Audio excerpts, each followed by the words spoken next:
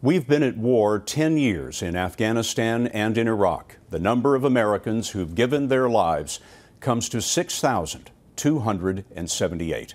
We asked Byron Pitts to introduce us to one of these Americans and follow him on his final journey home. I caught something out of the corner of my eye, and when I looked up, there they were. Two men in uniform, and you knew? I knew when I seen them, they were there to tell me that my husband had been killed.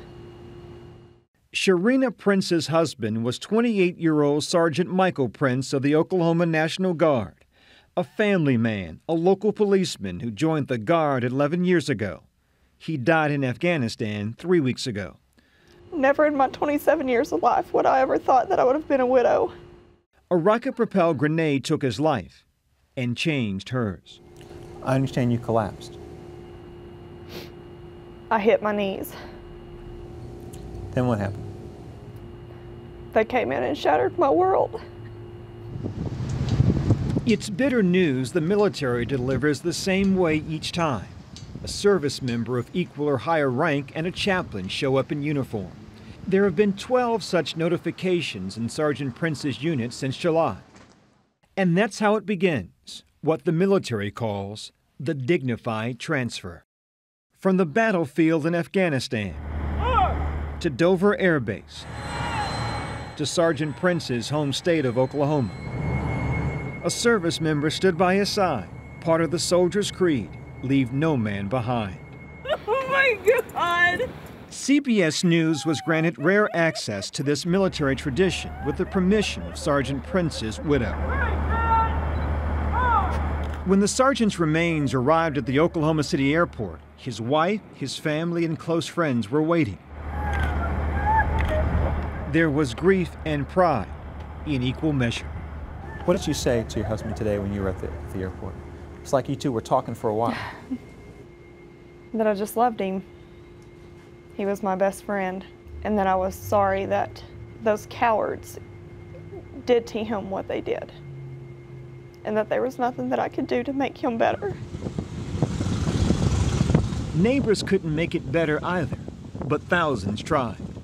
For 38.5 miles, Sergeant Prince's body was transferred to his hometown of Minko. Oklahomans lined the highway, back roads, small towns. School was let out early, businesses closed. For nearly an hour, friends, neighbors, strangers stood still. To see people that I've never met, never seen a day in my life, cry for the life of my husband because he was lost and died for their freedom made me feel really proud. Such a personal hurt like this, why talk to us? Because I think it's important that people know what goes on after the knock at the door. The Dignified Transfer ends with the funeral. A Purple Heart for the warrior's widow, and hearts broken for their loved ones left behind. It is my distinct honor and privilege to present this flag on behalf of the President of the United States, the Secretary of the Army, and the people of a grateful nation. What do you want America to know about your husband? That he's a hero. And not the last one. Within hours of Sergeant Michael Prince's burial, before the sun would set over his grave, another member of his National Guard unit was killed in Afghanistan. Byron Pitts, CBS News, Minko, Oklahoma.